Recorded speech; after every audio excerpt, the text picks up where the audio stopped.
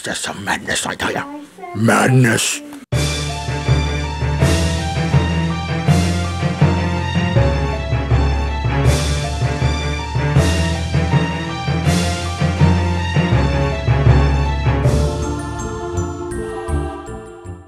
Kyla's arm has to fall off. I can't see them. Alive. Like, I don't know what kind of shot I'm getting. Didn't Lydia want to be dead too? I think so. Yeah. That's actually kind of fitting, this whole thing. That's actually kind of quite fitting if you really think about it. Yeah. Look at the dead body back there listening to the iPod.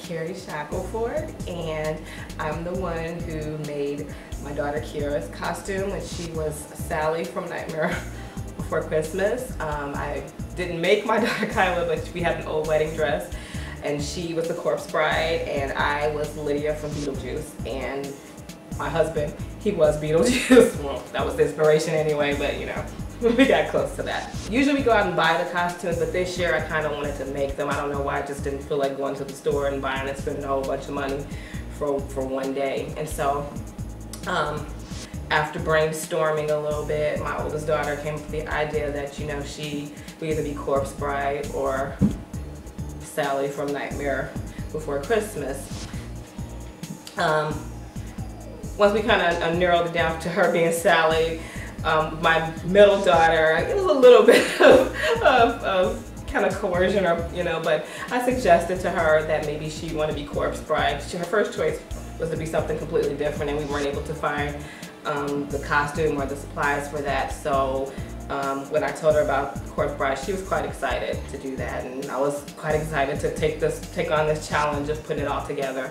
I think actually the biggest challenge, and also the most fun, was putting together Kira's costume, Sally from Nightmare Before Christmas, because I actually had to make her costume, and I'm not very good at sewing, but I decided, okay, that would be a challenge to take on, and I lucked upon a couple of pillowcases that I thought worked well for the project.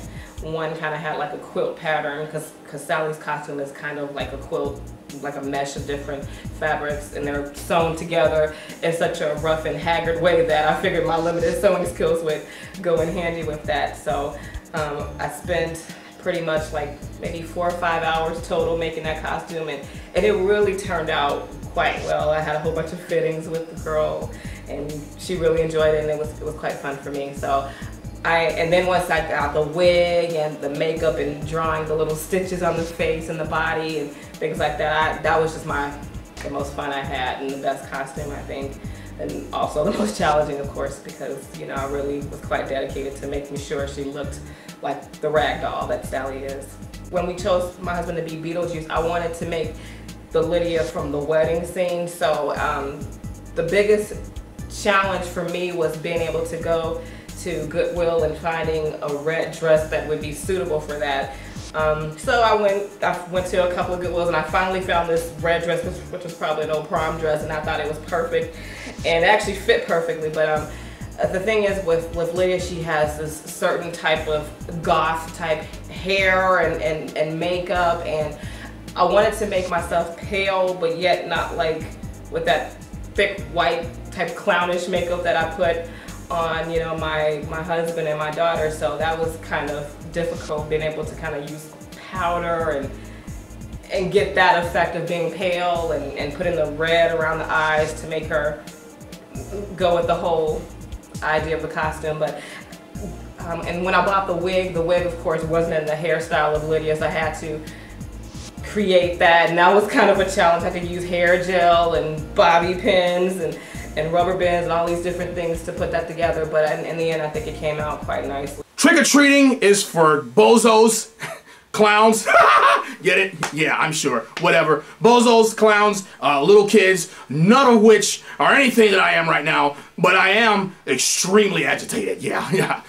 Lydia's hot. I'm Zernia Shackelford. I'm going to be Beetlejuice for Halloween. Halloween is extremely important to me, mostly because it's my birthday. and I'll be turning 38 years old this Halloween. And this is the first time ever that I've really gone out and you know, gotten in costume and that kind of thing. My wife Keri was extremely excited about creating these costumes. She put a lot of work into it, a lot of thought, and it's been a while since I've seen her be that intense and putting something together like that. I think she did very well. She was extremely true to the characters as much as she possibly could, and I thought she did a very good job. It took her quite some time, but she stuck with it. She did very well. Tim Burton movies are probably my thing more so than anybody else. I'm into dark stuff, and all of Tim Burton's movies are dark. They're kind of quirky and twisted in their own way, but they all have a very positive story behind all of them. The characters are extremely deep. One wouldn't think so. They look at, you know, Nightmare Before Christmas, they look at Corpse Bride, all they see is a cartoon, and so much more than that. It's really deep. I was even listening to the Nightmare Revisited soundtrack that has a bunch of artists that have redone the music from Nightmare Before Christmas in their own way. And at the very end of it, there's this little skit where Santa Claus is talking about what had just happened between him and Jack, and how he asked Jack, you know, if you knew now, or if you knew then what you know now, you know, would you still go back and do what you did then? And Jack was like, wouldn't you? And, you know, that always sends chills, you know, because it's like, yeah, you know, it's not about, you know, whether what he did was right or wrong, or if he should or shouldn't have. He had an idea, he went for it, he stuck with it. Yeah, it fell apart, but he learned a lot about himself in the midst of that. And I think that's where people lose it. They don't understand that part of all of it. And it's pretty deep. Nightmare Before Christmas was probably the first Tim Burton movie that I ever really paid attention to. Yeah, I'm Beetlejuice this year, and I know of Beetlejuice, and yeah, I'm fascinated with that and all that too, but Beetlejuice was never personal to me. Nightmare was personal.